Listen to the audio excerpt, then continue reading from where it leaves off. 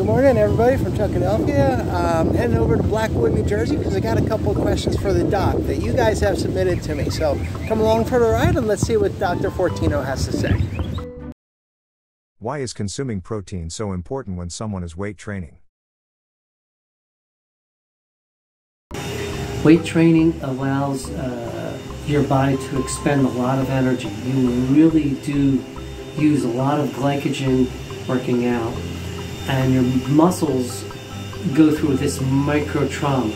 Competitive bodybuilders will generally eat 1 to 2 grams of protein per pound of body weight. That's really hard to do for the average person or the non-competitive bodybuilder. Protein heals the muscles as well, because your muscles are made of protein, basically. And your body needs the protein to create muscle growth and repair the muscle. What are some healthy things to snack on when I have strong cravings during the day? Healthy things to eat at any time of day is fruit.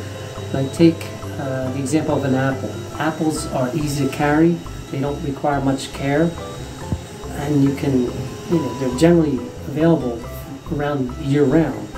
And they're full of fiber and full of nutrients that your body needs, and they will curb your hunger. So be prepared. If you're prepared, you always make better choices.